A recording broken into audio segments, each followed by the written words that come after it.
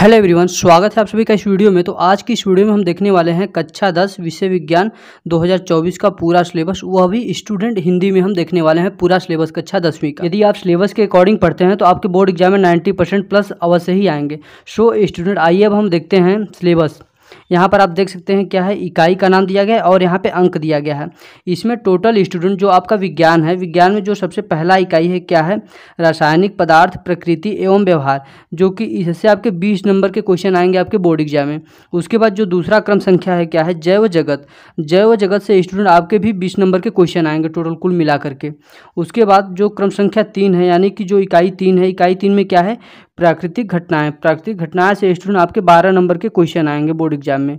उसके बाद स्टूडेंट जो इकाई नंबर 4 है, विद्युत का प्रभाव। विद्युत के प्रभाव वाले इकाई से आपके 13 नंबर के क्वेश्चन आएंगे। उसके बाद जो 5वां यूनिट है, 5वां यूनिट क्या है, प्राकृतिक संसाधन। प्राकृतिक संसाधन से आपके 5 नंबर के क्वेश्चन आएंगे। सो स्टूडेंट, आइए अब हम देख लेते हैं जो सबसे पहला इकाई है, सबसे पहले इकाई में कौन कौन से चैप्टर और कौन कौन से टॉपिक दिए गए हैं। तो स्टूडेंट यहाँ पे आप देख सकते हैं जो इकाई फर्स्ट है, रासायनिक पदार्थ, प्रकृति एवं व्यवहार। इसमें जो सबसे पहला चैप्टर होगा स्टूडेंट, वह आपका क्या है, रासायनिक अभिक्रिया। तो रासायनिक अभिक्रिया के अंतर्गत देख लेते हैं कौन कौन से आपके टॉपिक आएंगे। स्टूडेंट, यह 2024 का आपका सिलेबस है। रासायनिक अभिक्रिया के अंतर्गत आएंगे टॉपिक, रासायनिक समीकरण आ जाएगा, संतुलित रासायनिक समीकरण, संतुलित रासायनिक समीकरण का तात्पर्य, संतुलित रासायनिक अभिक्रियाओं के प्रकार। संतुलित रासायनिक अभिक्रियाओं के प्रकार में हमें कौन कौन सा टॉपिक पढ़ना है इसमें, संयोजन अभिक्रिया, उसके बाद अपघटन अभिक्रिया, विस्थापन अभिक्रिया, द्विविस्थापन अभिक्रिया और क्षेपण अभिक्रिया। और उसके बाद क्या पढ़ना है, उदासीनीकरण, उपचयन तथा अपचयन अभिक्रिया। यानी इतनी सारी अभिक्रियाएं हमें पढ़नी है इस आपके रासायनिक अभिक्रिया वाले चैप्टर में। सो स्टूडेंट, इस पहले इकाई में आपका जो अगला चैप्टर आएगा, यानी चैप्टर नंबर 2 जो आएगा, वह क्या है, अम्ल, क्षार तथा लवण। तो अम्ल, क्षार तथा लवण में आइए देखते हैं कौन कौन से टॉपिक हमें पढ़ने हैं। अम्ल तथा क्षार में आपको पढ़ना है H+ तथा OH आयनों के आधार पर अम्ल, क्षार तथा लवण की परिभाषाएं आपको पढ़नी है। उसके बाद क्या पढ़ना है स्टूडेंट, सामान्य गुणधर्म, उदाहरण तथा उपयोग, पीएच पैमाने की अवधारणा, दैनिक जीवन में पीएच का महत्व, सोडियम हाइड्रोक्साइड, विरंजक चूर्ण, बेकिंग सोडा। यानी इतने सारे टॉपिक पढ़ने हैं। तो इस प्रकार से हमने देखा। आइए अब हम देखते हैं अगला चैप्टर कौन सा है। अब स्टूडेंट, इसी में जो हमारा तीसरा वाला चैप्टर है, या तीसरा चैप्टर क्या है, धातु एवं अधातु। तो धातु एवं अधातु में देखते हैं कौन कौन से टॉपिक हमें पढ़ने हैं। धातु तथा अधातुओं के गुणधर्म हमें पढ़ने हैं। उसके बाद आयनिक यौगिकों का निर्माण तथा गुणधर्म, सक्रियता श्रेणी, धातु कर्म की आधारभूत विधियां, संक्षारण तथा उसका निवारण पढ़ना है। यानी कि धातु एवं अधातु वाले चैप्टर में हमें इतने सारे टॉपिक पढ़ने हैं। उसके बाद स्टूडेंट, इसी में अगला चैप्टर है जो कि यह चैप्टर नंबर 4 है, क्या है, कार्बनिक यौगिक। तो देखते हैं कार्बनिक यौगिक के अंतर्गत हमें कौन कौन से टॉपिक पढ़ने हैं। तो कार्बनिक यौगिकों में सहसंयोजी आबंध क्या होता है, इसके बारे में पढ़ना है। कार्बन की सर्वतोमुखी प्रकृति क्या होता है, इसके बारे में पढ़ना है। समजाति श्रेणी क्या होता है।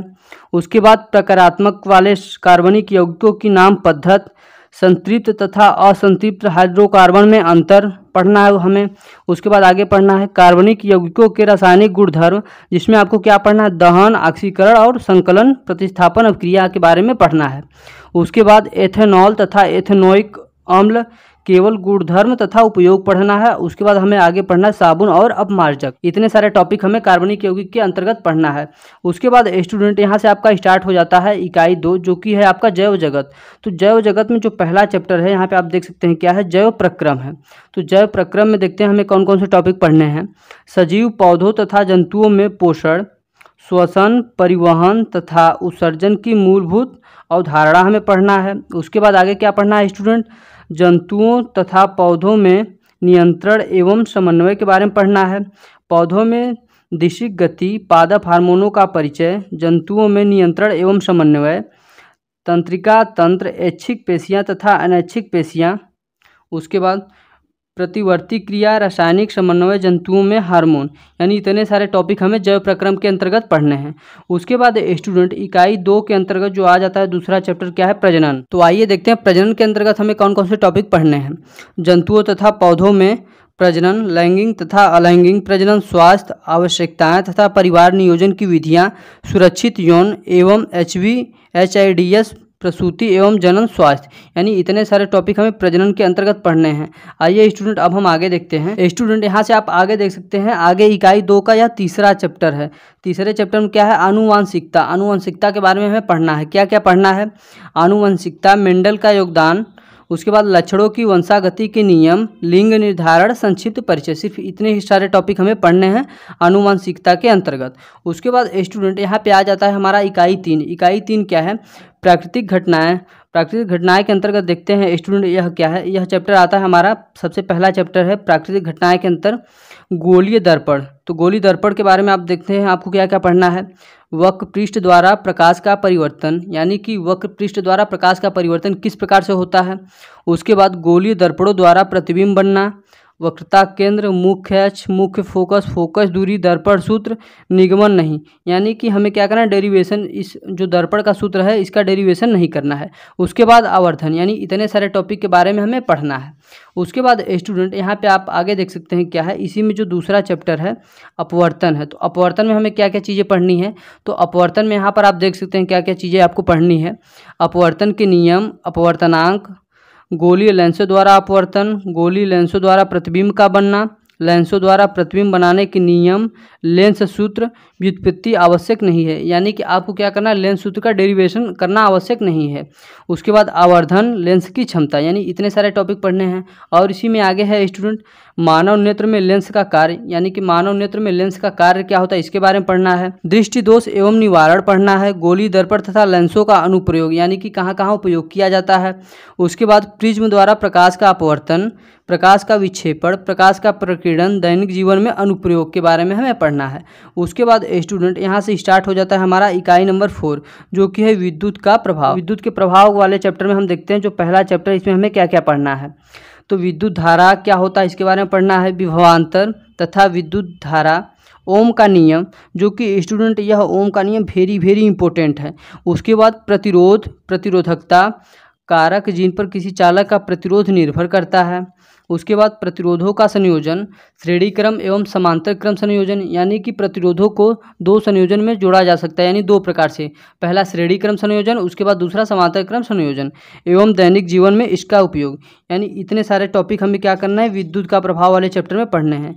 आइए स्टूडेंट अब हम आगे देखते हैं कि हमें कौन कौन सी चीज़ें पढ़नी है।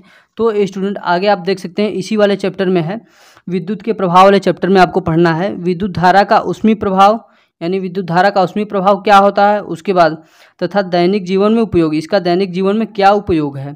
विद्युत शक्ति पी, वी, आई तथा आर में अंतर संबंध पढ़ना है। पी से यानी हमारा क्या होता है, पावर, भी हमारा क्या है, वोल्टेज, आई हमारा क्या है, करंट, और आर यहाँ पे क्या है, हमारा प्रतिरोध, यानी कि रेजिस्टेंस है। उसके बाद स्टूडेंट इसी में जो अगला, यानी कि जो दूसरा चैप्टर है विद्युत धारा का प्रभाव वाले में, विद्युत धारा का चुंबकीय प्रभाव, इसमें हमें कौन कौन सी चीज़ें पढ़नी है आप देख सकते हैं। चुंबकीय क्षेत्र, क्षेत्र रेखाएं, किसी विद्युत धारावाही चालक के कारण चुंबकीय क्षेत्र, परिनालिका में प्रवाहित विद्युत धारा के कारण चुंबकीय क्षेत्र, चुंबकीय क्षेत्र में किसी विद्युत धारावाही चालक का बल। उसके बाद फ्लेमिंग के बाएं हाथ का नियम, घरेलू विद्युत परिपथ, इतने सारे टॉपिक हमें पढ़ने हैं। उसके बाद स्टूडेंट जो आपका इकाई नंबर 5 है, यानी कि यह अंतिम यूनिट है प्राकृतिक संसाधन, इसके अंतर्गत एक हमारा चैप्टर है हमारा पर्यावरण। तो इसमें हमें क्या पढ़ना है, परितंत्र क्या होता है, पर्यावरणीय समस्याएं कौन कौन सी होती हैं, ओजोन परत का अपक्षयन, अपशिष्ट उत्पादन तथा निवारण, जैव निम्नकरणीय तथा अजैव निम्नकरणीय पदार्थ के बारे में हमें पढ़ने हैं। सो स्टूडेंट इस प्रकार से हमने देखा कि बोर्ड एग्जाम में कक्षा 10वीं 2024 का सिलेबस कि कौन कौन से टॉपिक हमें पढ़ने हैं और किस टॉपिक से कितने नंबर के मार्क्स आएंगे। टोटल स्टूडेंट आपके सारे यूनिट को यदि आप जोड़ देंगे तो टोटल आपके 70 नंबर के क्वेश्चन पेपर आएंगे आपके बोर्ड एग्जाम में, यानी कि 70 नंबर का क्वेश्चन आएगा बोर्ड एग्जाम में। तो स्टूडेंट यदि आप सिलेबस वाइज तैयारी करते हैं तो आपके बोर्ड एग्जाम में ज़रूर ही अच्छे नंबर आएंगे, 90% प्लस नंबर अवश्य ही आपके बोर्ड एग्जाम में आएंगे यदि आप सिलेबस के अकॉर्डिंग तैयारी करते हैं। सो स्टूडेंट वीडियो अच्छा लगा हो तो वीडियो को लाइक करें, चैनल पर नया है तो प्लीज़ चैनल को सब्सक्राइब कर दें ताकि मेरे आने वाले सभी वीडियो के नोटिफिकेशन आप सभी को मिलते रहें।